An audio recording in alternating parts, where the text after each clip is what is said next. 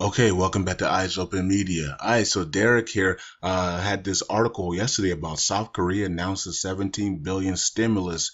Okay, and I saw the video, I saw the article yesterday. I wanted to do a video on it yesterday, but I said, you know what, let me just keep it for today for Eyes Open Media. So that's what I did. So here we go. Let's take a look at it. Now, South Korea and Indonesia, we need more prayer on. So you prayer warriors need to be praying about South Korea, won and the Indonesian rupiah. We need more prayer on these two currencies. We don't know what's going to happen with them. We believe that they're going to see change in value. This is why they're playing part of the game. Okay, they're part of this thing people are calling a reset, right? So we know that we believe that South Korea and Indonesia are going to do something. We just don't know yet. Okay, we don't know the time frame. We don't know anything. It might be after the activation of Chinese yuan.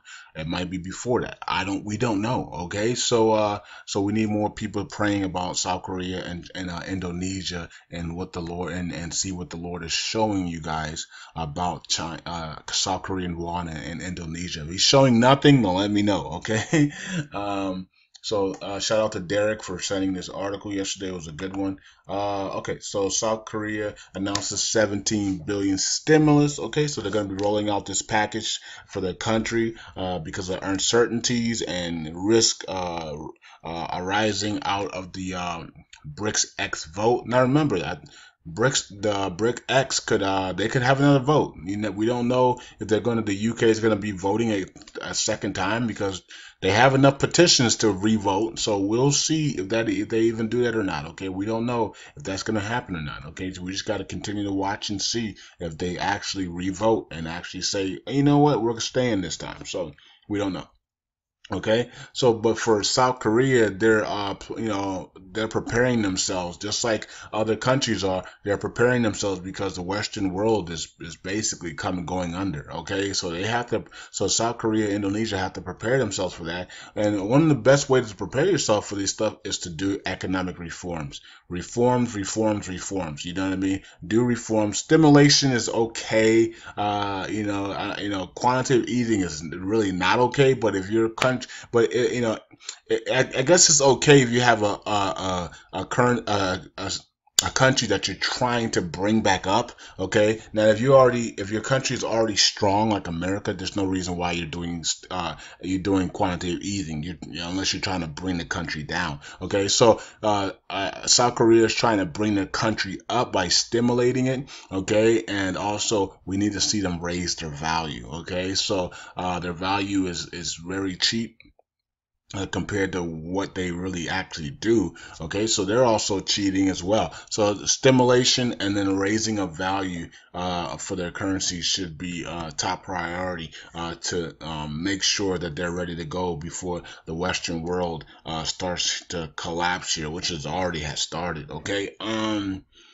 Okay, so it says the government made the decision in concentration that worries are growing over the possible contraction of growth and employment in the second half due to the BRICS and the ongoing corporate reconstruction. Okay, so it says that South Korea plans to stimulate a stimulus package of over 20 trillion won, which is about $17 billion.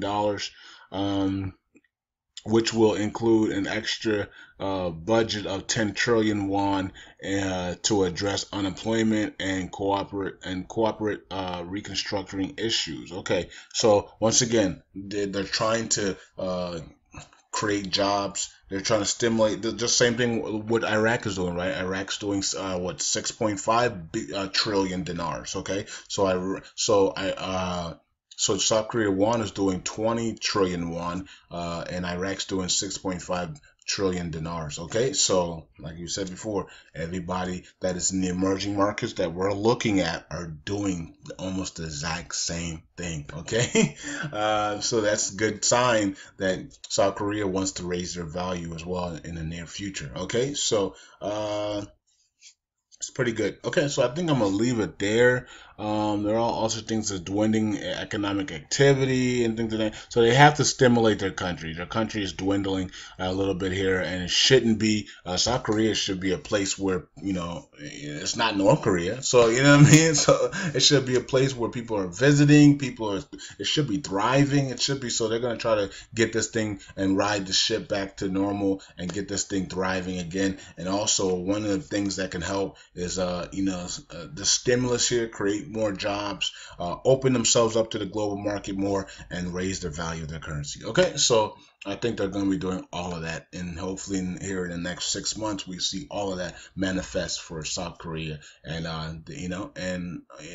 there was a prophecy about South Korea that I think, I'm not sure what it was. But was it something? I know you guys follow Prophet of Solomon, so I'm trying to think. Was it when South Korea was going to uh somebody was going to team up with South Korea, and no, South Korea and North Korea will finally, once all the evil regimes leave from North Korea, South Korea and North Korea will finally become one and have harmony. I think that's what it was. I don't know. Okay, but before we can see all that, we need South Korea to be strong. We needed to stimulate. We needed to create jobs. We needed them to have a strong currency. So, and then we can see them, I guess, come in harmony with North Korea once after Kim Jong Un and the other guys pass away. Okay, because that's what it's gonna take for them two to actually come together. Okay, and become one. Okay, so that's it for me. Talk to you guys later. Peace out. Eyes open.